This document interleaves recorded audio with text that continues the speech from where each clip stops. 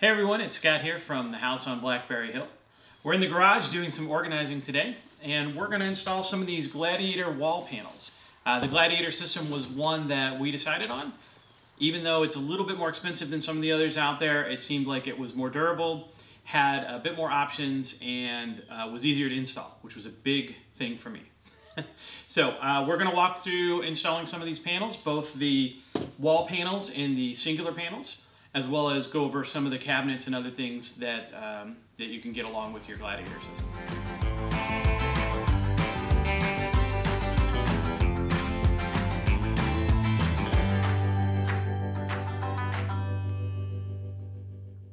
Alright, so today we're going to install some of these Gladiator panels.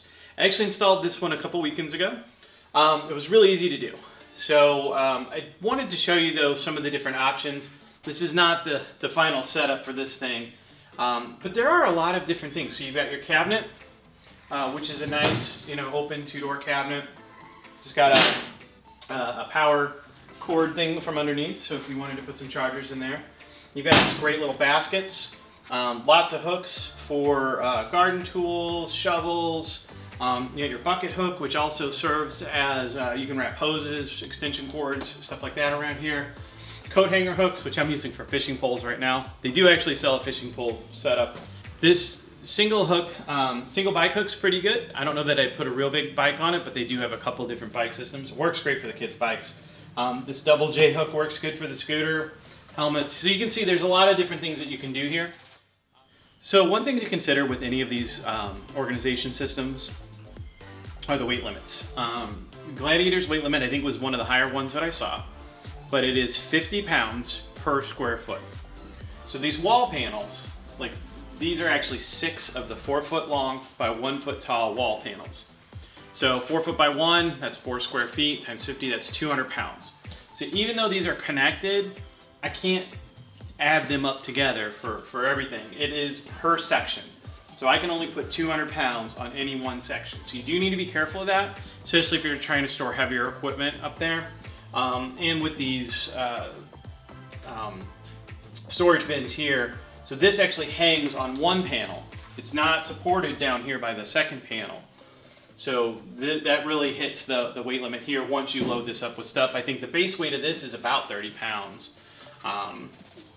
So something to think about, and they do sell them in bigger sizes. So you can get an 8 foot wide by 1 foot. So that doubles the amount of weight you can put on that particular panel.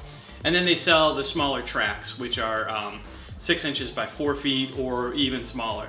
So you just need to do those calculations and make sure that you're not putting too much weight on these. So this is one of the 4 foot by 6 inch rails. And these don't have any kind of way to snap them together or put them to other pieces. And you could put them end to end, but end to end here. But there's nothing down here below. But that's okay. These have a lot of great applications. I actually bought a handful of these to put around the garage for different things. The walls are great for doing the entire system. And you can see, even though there's no way to snap them side by side, you just butt them up end to end. They do have this lock and channel here so that when you put them top to bottom, they actually lock together like that. So it looks like a nice piece, and you can buy, Gladiator sells end caps. So if you want to make it look fancy with a nice finished end cap and all that, you can do that as well. Haven't bothered to do that yet, but we did get a few end caps, so we'll see how they work out. They also do sell a hardware kit, which is really just a 2-inch drywall screw, but they're color matched and they're what they recommend. So I guess if the system fails, you want to use whatever they recommend so that you could yell at them properly and say, our system failed and we did it by the book. Speaking of the book, I actually did read the instructions this time around, and you should too if you decide to install this system. There are different instructions for if you're mounting to like a cement wall or something like that. But we've got drywall with the wood studs behind them, of course. You can also mount it to bare wood studs. So if you didn't have the drywall and you just had the bare studs here, you can mount them straight to that, no problem. The application is the same. They just say you need to find the studs, and that's where you secure the screws. And they say you want to start and end on a stud or as close to it as possible. All right, so let's start putting this thing up. I've already marked the stud locations here. Just use the magnetic stud finder, no big deal. Basically that just finds the nail in the stud and then you can level it out from there. So one thing that we do need to think about, and they mention this, Gladiator mentions this in the instructions, is if you've got electrical in your garage, you really need to know where those electrical wires are so that you're not drilling into them with that screw. You know, I don't have the schematics of the house. I'm not gonna start cutting pilot holes in here to see where everything is, though I probably should. But common sense tells me that all the wires, because everything, all these plugs are in the same height along the wall. So most likely they're either dropped down from the attic or they're carried across right here behind the stud that these are mounted between. So reasonable to expect that I shouldn't drill anywhere directly above this or right on the same plane as this. But you know, during the course of this video I may be proven wrong and we'll get a hilarious fail video or something, right? Anyway, something to do actually be careful of.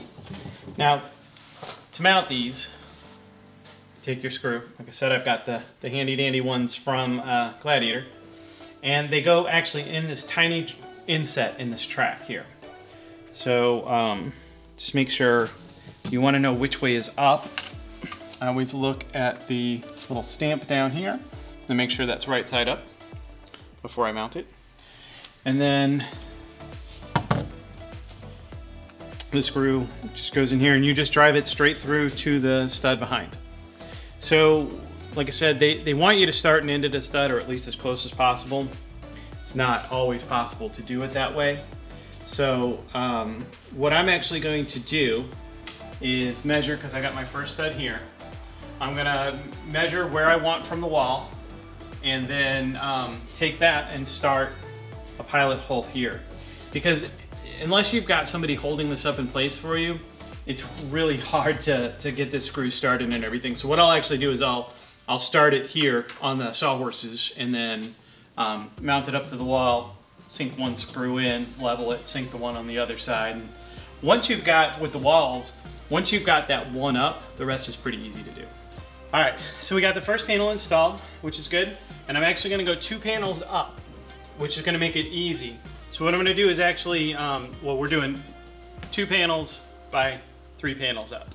So I'm gonna put another panel next to this, and then that's gonna make it super easy to put the top few panels on, because they lock right in here. So you just lock them in, put them up, make sure you're drilling on the studs. So again, you gotta put it there. Here's the stud at this wall, so I wanna measure off about 9 3/4. So I wanna come over here, make sure I got my right side up. I do. Come in, find my 9 3/4, and start one of the screws here. It makes it a lot easier. All right, so now that we've got our 2 anchor panels on, so this is our bottom level, we can go ahead and set the next ones up. And remember, they've got this little groove and tongue thing situation here, so this will just sit right on top of that.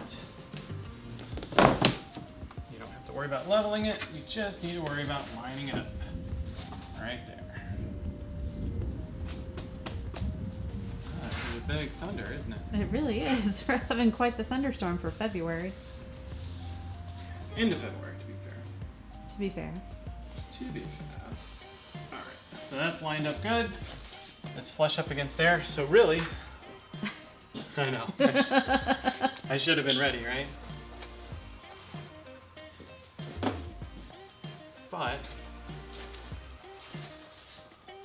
as I find where the stud is, there. Should be easy peasy.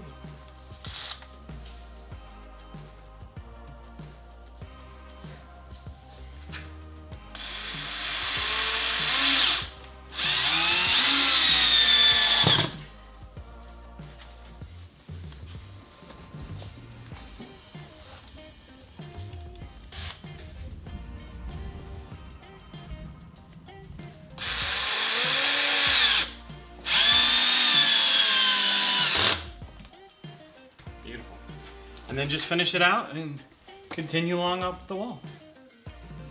All right, so we're done. Looks good, solid, everything's good. Now it's time to start putting the different pieces of the gear on the gear wall. Now Gladiator sells a bunch of different little kits. Some of them are pre-put together. Some of them you have to put together yourself, like this cleanup caddy, which is just a paper towel holder with a shelf up above it. So we did get one of those. You can see the pieces, they give you pretty good instructions, everything that you need for it. And they're all pretty easy to put together. You know, everything fits nicely. Yeah. If I had a workbench already, right? But anyway, everything fits together nicely. They take usually a few minutes to put together. The bigger cabinets take some more time. We'll put one of those together here in a minute. I'll show you how that goes. But there's a lot of stuff that's already put together for you. So you got these wire shelves. And the great thing is it just snaps in. So you just slip it in, boom, boom. Now you have a wire shelf. You can, you know, and the great thing is they're not permanent. You can put these wherever you want. So you can put these anywhere you want. They sell a real nice solid shelf. They sell other shelves that have longer brackets that can hold more weight on the actual shelf. The cabinets, like we've said, and just a multitude of different hooks, baskets, which I thought were great, and a boot rack holder, or a boot holder, a boot rack. I forget what they call it, but it holds your boots up off the ground so that when you're coming in from choring or whatever you're doing and you're all dirty, you can put your boots on the rack and you're good to go. All right, so we're gonna put together this shelf. So earlier I talked about weight limits. This shelf actually has its own weight limit of 150 pounds total, and then it has a per shelf weight limit of 40 pounds.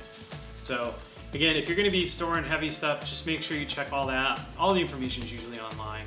And we'll put links below to all this stuff. I mean, the other great thing about Gladiator was you could find it anywhere. You can find it at Lowe's, Amazon. Gladiator's got its own website, Home Depot. I think even the local mom and pop shops will have them too. So pretty good stuff. Anyway, let's put this thing together and see how bad it is. All right, so I found that it's easier to lay everything out and figure out what you're working with. With these shelves, they're pretty basic. The one I put together actually didn't have the paper instructions inside, but they do have all the parts numbered with a little diagram so you can kind of figure out what you're supposed to do. And I was able to figure it out, so anybody else can too. The only trick that you need to know is that on these sides of the shelves, you see the little slots here? You got to make sure that there's tabs here on the tops and bottoms, and on each of the interior shelves. You just need to make sure that they are inside when you're putting them together, so it just kind of holds them a little more secure.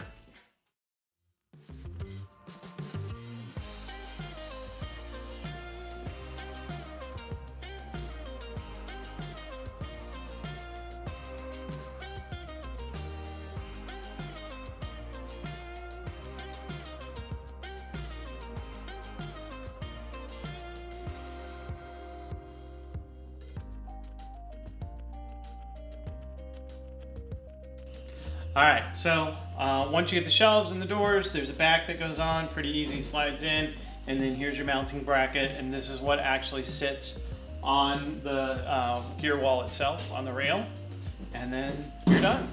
So let's mount this thing and be done with it.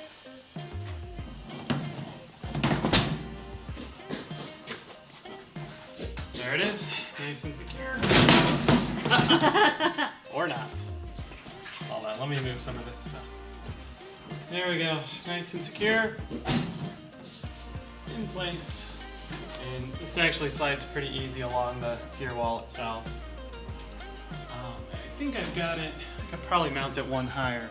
What do you think, Kay? I think that's probably high enough, otherwise I won't be able to reach it. Okay.